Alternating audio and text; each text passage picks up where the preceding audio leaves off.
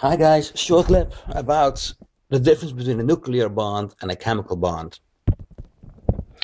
Right here is the sole building block of the universe, the graviton, and it's no more than a ball-shaped spring.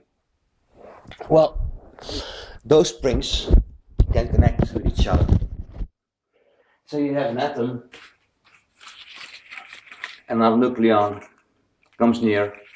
These are spinning around, these little quarks.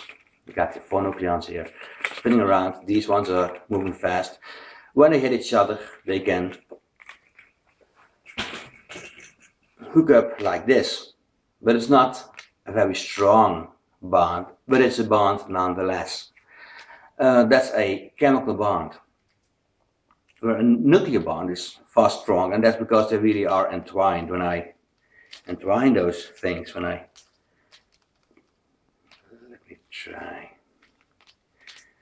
and go like this, then they're entwined, and that means a strong connection, a strong bond.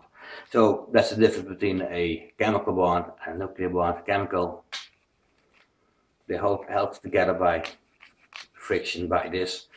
Nuclear bond, they get entwined. And that's, an example for that is hydrogen, which are single nucleons getting pressed together in the sun, getting compact, creating, say, helium. So this is a nuclear bond, helium. And when you have, say, oxygen catching a hydrogen atom, it's a chemical bond. Springs. So that's all. Thanks for watching. Bye.